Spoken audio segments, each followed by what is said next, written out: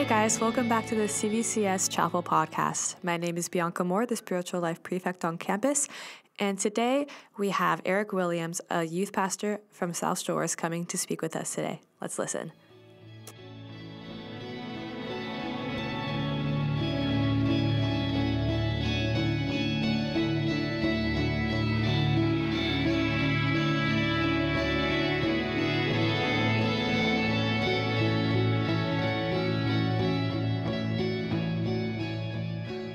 Good to be back.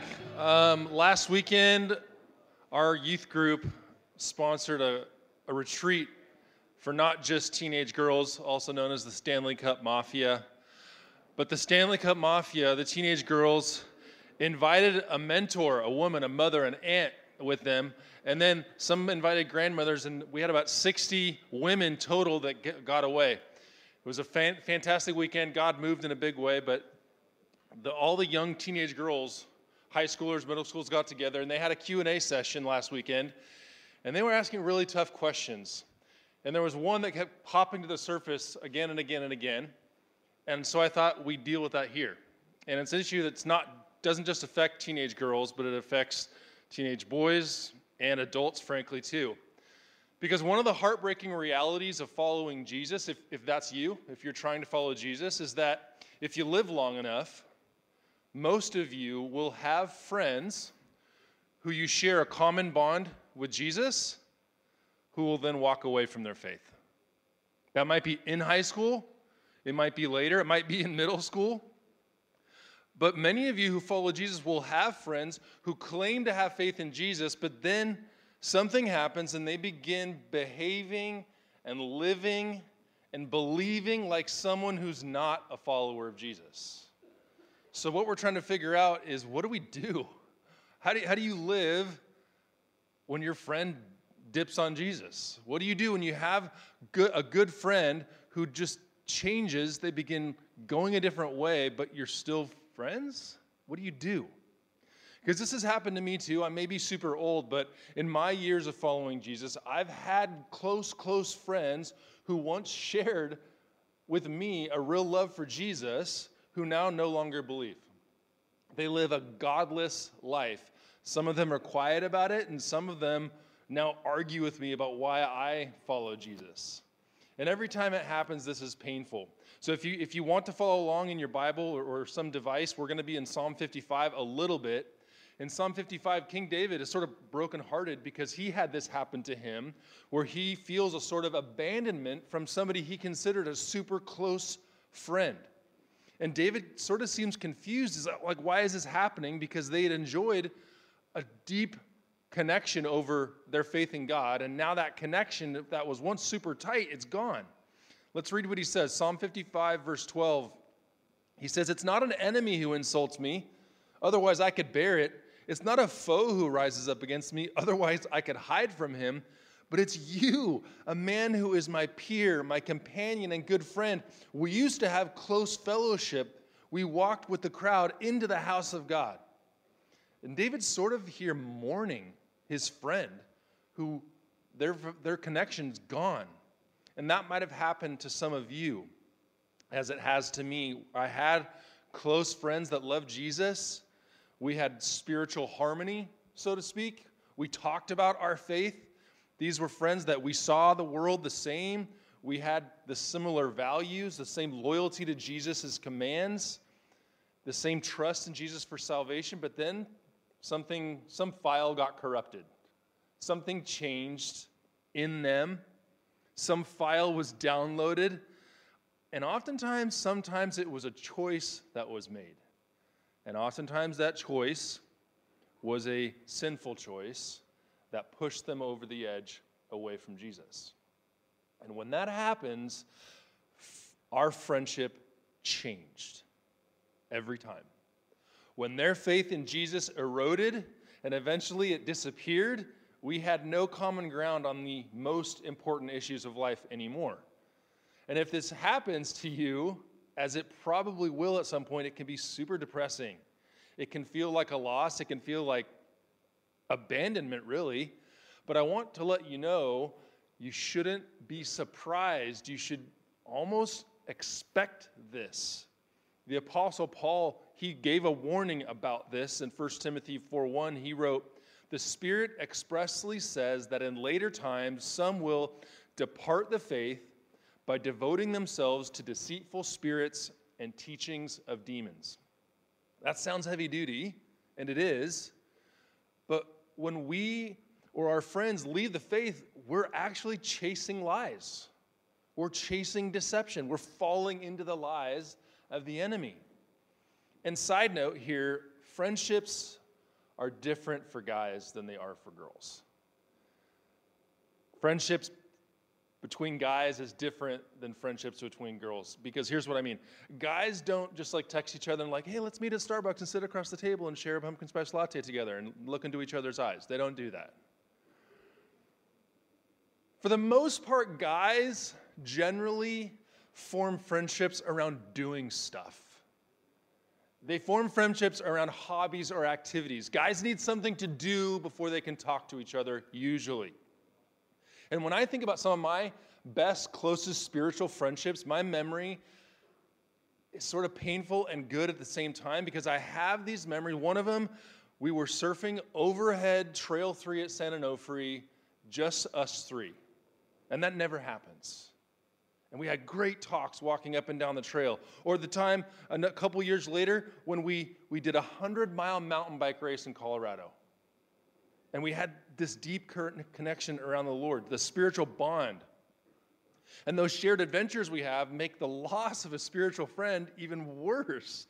Because not only will I no longer get to pray with my old friends, but because of this change in my relationship, we're not going to have these activities anymore because it's sort of, the relationship's sort of dead.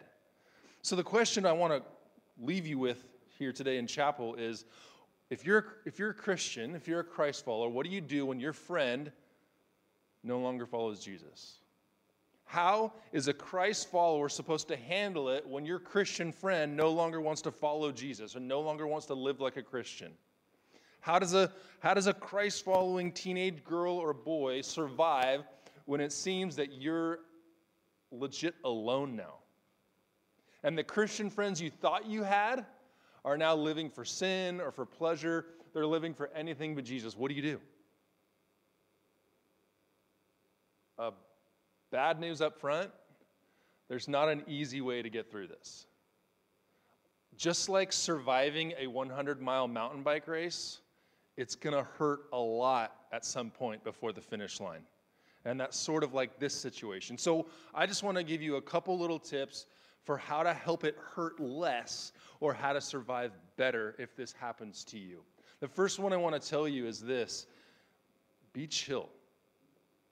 And what I mean by that is don't lash out at this friend because of the hurt you're feeling. Because there are some of your friends who stopped following Jesus, and the reason for that change, the reason for that difference now in the spiritual allegiance is super complicated.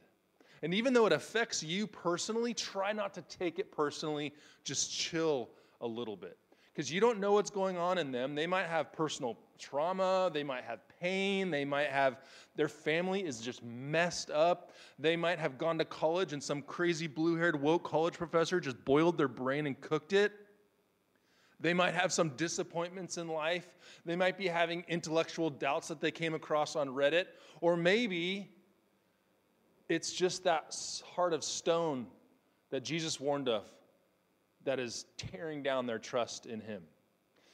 But by far, the most common reason my friends over the history of my life have walked away from Jesus is not any of those reasons. By far, I would say over 90%, the reason my friends have walked away from their faith, I think you know the answer already. They needed/wanted an excuse to justify the sin they really wanted. Main example that's happened time and time again, they want to sleep with or live with their girlfriend. But God says clearly in his word, sex is reserved for marriage, and they can't get around that. So my friend over time comes to a dark and deceptive realization like, aha, I am now intellectual. I no longer believe in God. I am enlightened, presto changeo. With God out of the picture, I can do what I want with whoever I want now. And they walk away. So when I say be chill, I'm saying pursue having a compassionate and understanding heart towards a friend who walks away. Jesus in Matthew 9, it said that when he saw the crowds, he had compassion on them because they were harassed and helpless like sheep without a shepherd. We should try to adopt that attitude a little bit because sheep without a shepherd are dumb and confused. And at a minimum, we should be compassionate when our friend stops believing, regardless of the reason, and be chill and keep praying for them. That's the first one. The next one is this: be realistic. Be realistic. If you have a friend who was a Christian, you had fellowship together, and they no longer believe, you have to admit to yourself, girls, you can journal about it. Guys, just go to the gym and deal with it. You have to admit that the nature, what your friendship was, it's not the same. And this doesn't mean you have to just abandon them necessarily. It does mean that the bond you had through Christ, it's altered. And it needs to be handled differently. And one of the sad things that happens when your friends walk away from Jesus, they'll often pull away from you too. Recognize that. They no longer will feel comfortable around you or me, because if you're trying to follow Jesus, your life is centered around Christ and my life's patterns after Jesus' teachings, which they're running from. So whatever the friendship was, it's not the same. Be realistic, try to accept it, acknowledge it, mourn it, pray about it, bring it to the Lord. Next one is this: be hopeful.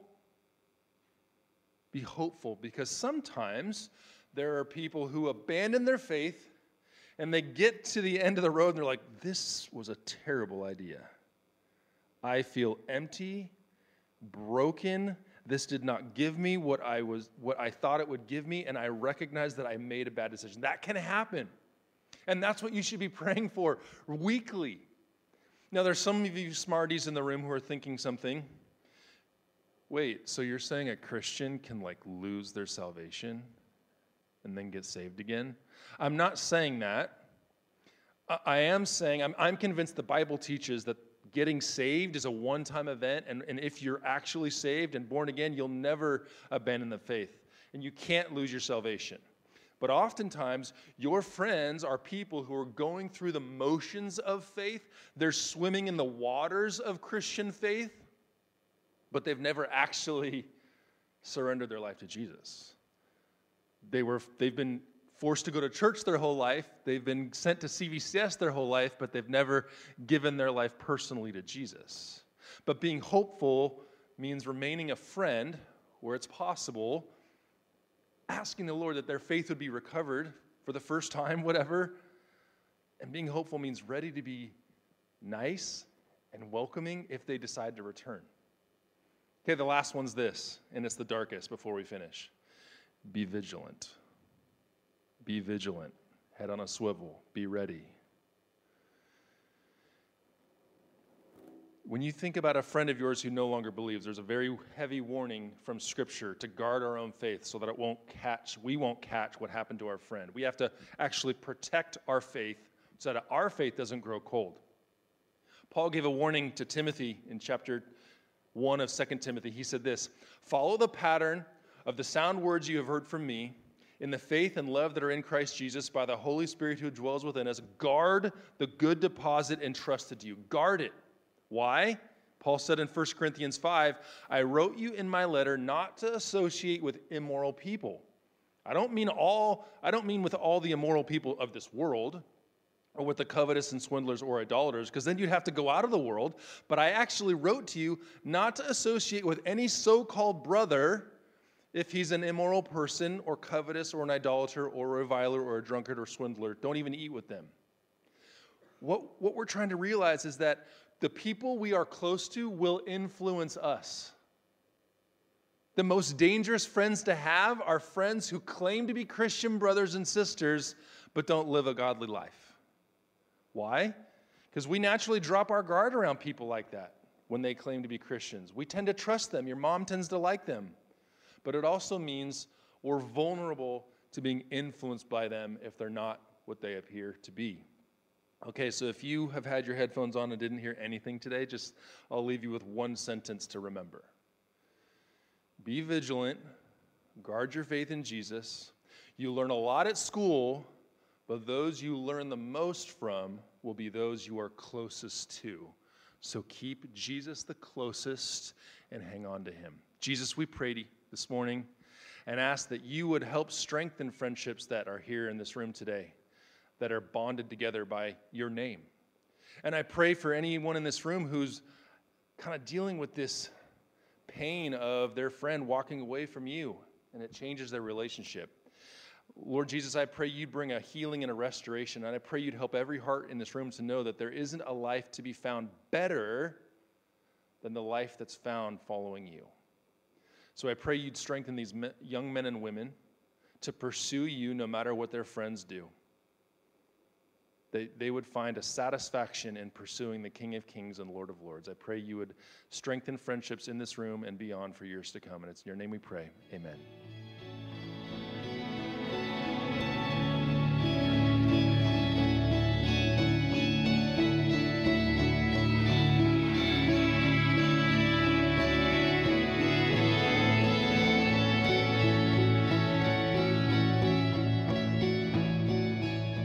Thank you so much for coming to speak with us. My Before pleasure. we start, I know you've been here before, but just tell us a little bit more about yourself. I'm still a youth pastor. And what's, I guess, good about that is I have a front row seat to the lives of young people. Mm-hmm. And we have a small group program. And then in that small group program, volunteer mentors, leaders do life on a even deeper level with students. And so I hear feedback all the time with like, what are the issues that the kids are dealing with? Mm-hmm. And so I like to unpack God's word in a way that helps the students address those issues. So, all right. First question, what do you want everyone to walk away with specifically?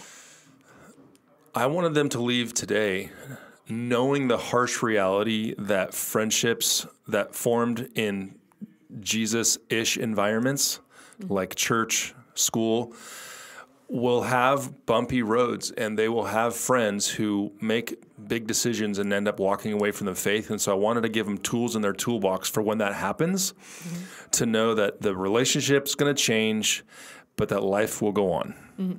That's essentially it. Yeah. And I'm very glad that you spoke about this because it's a really sad reality how like high schoolers and even like the statistics mm-hmm. of how many high schoolers going into college mm-hmm. like actually keep their faith is about like 10%, which is so unfortunate. And people tend to forget, like, yes, like they're like leaving and like mm-hmm. walking away from their faith, but also the relationships that came with that are also being like messed with as well. So a question that I had, well, first I want to talk about, you were mentioning like a common question that people can lose their salvation. Mm-hmm. I actually I was texting my friend Nala about this, mm-hmm. and she sent me a video, and it was this man explaining. It was like a weird way of explaining salvation and how mm-hmm. people can lose it and like get it back, but it was weird, and we both were kind of like iffy about it. And it opened up the question: what really is salvation, mm-hmm. and can you be saved more than once? And I literally wrote it down. I'm trying to find it. But you said that you are saved one time. So before I answer your question, I don't want to act like a politician and just like not answer it. There are Jesus-loving people mm-hmm. who don't agree on the answer to this question. Okay, yeah. There are people who honestly, truly know and love Jesus who disagree. Mm-hmm. So the position that I hold to, that I think Scripture says, is that once someone authentically, truly knows Jesus mm-hmm. and they are quote unquote saved, that is something that can't be nullified. Yeah. Because if it could be nullified, that means the power of Jesus to save is messed with. For sure, yeah. So I think the conversation goes to what I tried to allude to a little bit in the chapel is we make so many assumptions about what a Christian looks like.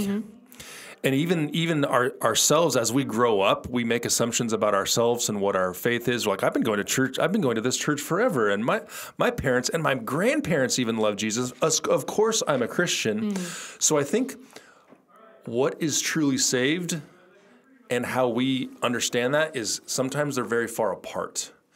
And so I think there's people who have grown up assuming they know and follow Jesus, but their heart has been parked somewhere else for a long time, even though their body has been in and around church-like places. Yeah. So, again, to not answer your question, I don't think someone can lose their salvation and get it back again. Because I don't think you lose it, because people who truly know Jesus wouldn't ever walk away from him. So the conversation can get messy after that. Well, what about people who are struggling? They're struggling with depression and despair, and have they lost their salvation? I would say no. But where I really wanted to leave the kids not on, is my friend saved, and worrying about that, but more of when your friend has walked away from Jesus and from you, essentially, what are you going to do? Yeah. And that's where I wanted to leave kids with, well, I hope as they deal with the pain of that lost friendship, that they would pull in closer to Jesus, the author of their salvation and faith. That's where I was hoping to leave them with today, because that theological argument is so deep and it's messy. Yeah. And it's emotional at times. But I just landed in, okay, I'm convinced once you're actually saved, that is something that can't be messed with. And so my advice follows after that, I guess. Yeah. That's really cool. And so are you saying that once somebody is saved, like from what I'm getting from what you're saying, once someone is saved, they are like, it's so incredible that they wouldn't want to go back, or do they like fully know and understand, or were they not saved in the beginning, or like what, like? So let's take an example, somebody like Judas. Okay. As a case study. Now, we don't know, was Judas saved? Is Judas in heaven? Signs point to not looking good. And so if we look back and go, okay, was Judas saved?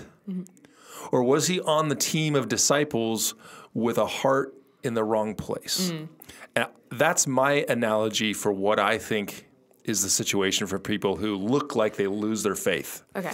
Is that I don't think they were ever on the team. Or they were on the team for not suspicious reasons, but for reasons that don't pull you through the hard times. Oh, yeah. Like joining the cross-country team sounds great until you have to run 10 miles. Yeah, yeah. Even if your friends are on the team, even if you want a varsity jacket, all those things, it's like when it gets hard, that tests motives. And so I tend to think that people who walk away from, quote-unquote, their faith never had an authentic faith. They were never had that saving connection with Jesus. Instead, they were sitting close to Jesus and his people, but maybe to really oversimplify it, because that's where all their friends were. Yeah. And once that girlfriend or boyfriend comes along in 11th grade or sophomore year of college, well, that's not convenient anymore. Yeah. And suddenly their faith isn't convenient to to the situation they're in. Yeah. And it just all starts to unravel. Versus the person who in 11th grade goes through a whole tumultuous season of losing friends to all sorts of different issues, but they stay close to Jesus. And even when it costs them, they stay close to Jesus. Those are the ones that get to college and they're not usually rattled. Yeah. Because the authenticity of their faith has already been tested. Yeah. And they're in for the right reasons too. Because if your reason for coming to Jesus is fire insurance, escape from hell, and not out of an appreciation and a love for who Jesus is, that's shaky. If a guy dates a girl because she's amazingly beautiful, that's not bad necessarily. But if that is the main thing that causes his attraction and commitment to her, as she ages, that's not looking good. Yeah. Because the second law of thermodynamics says that we're all decaying. Yeah. And as she hits 50 and 55, their marriage and his commitment is going to falter because it was built on something that, flawed is the wrong word. It wasn't enough. It didn't come with his commitment to her regardless of her looks. And so I think that's a backwards analogy to go, how is that like our faith? What are the reasons I'm motivated to follow Jesus? Because my friends are there, because I feel good when I'm at church, because when I sing worship songs, I feel better at the time. Those are short-term motivators. Yeah. Versus my jaw is hanging open because I cannot believe that Jesus would offer to forgive my sin, because I'm looking at that history of my life and that list is so long and his grace is so good, and oh my goodness, that is a much longer term commitment fuel, I guess, than anything else. Yeah. That cleared up pretty much everything that I was confused about. So thank you. Good. And I'm sorry for going a little bit off track there, but that's good. Thank you so much for clearing that up. A question that's more on like what to do when those close to you kind of like quote unquote, for lack of better words, lose their faith. Right. What would you, so you were talking about being vigilant and also like not associating with them as much. So are you saying, because for me, when I think of somebody kind of like stepping away from their faith, I think, okay, like I want to be there so like I can almost help them. I think that the clarification for this is simple. When Paul said don't associate with the immoral, he was talking about people who are claiming to be Christians. Okay. He wasn't saying non-Christians, because he says you'd have to like leave the planet. No. He's like, don't associate with people who claim the name of Jesus full-faced and then at the same time are doing X, Y, and Z with enthusiasm. Okay. Paul's like, that's toxic. So you're talking about like lukewarm Christians. I would say even worse than that. Oh.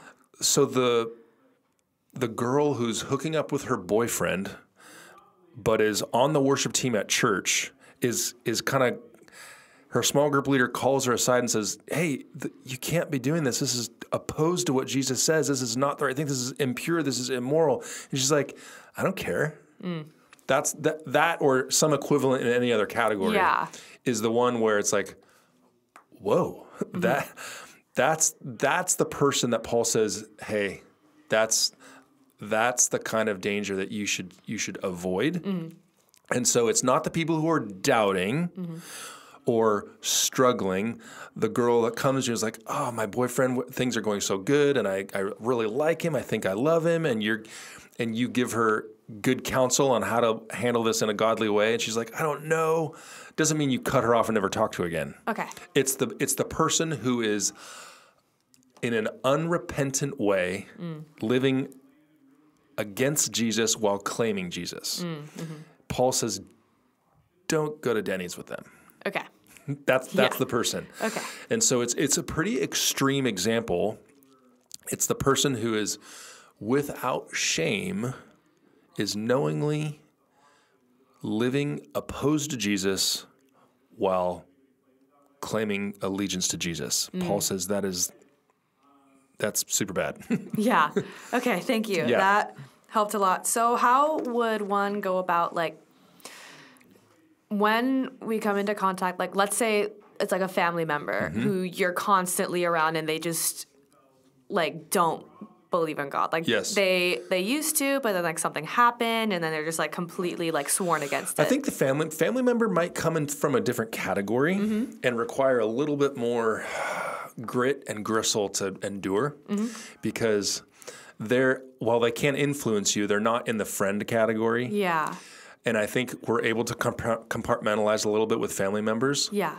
Especially like older siblings who've walked away. But like they were your mentor when you were 9, and now that they're 19 or 24, now they're like off the reservation and they're not following Jesus. And I don't think Paul would give the same command to not associate with them at all because they're your blood, they're your family. Yeah. But I think the encouragement to be vigilant is when Paul would say, hey, keep in mind who your Lord is, who their Lord is, because that is the lens through which each of you see the world. That is the lens through each of you give advice. That's the lens through each of you make decisions. And so I think if there's somebody who has a close family member who's no longer follows Jesus, you treat that like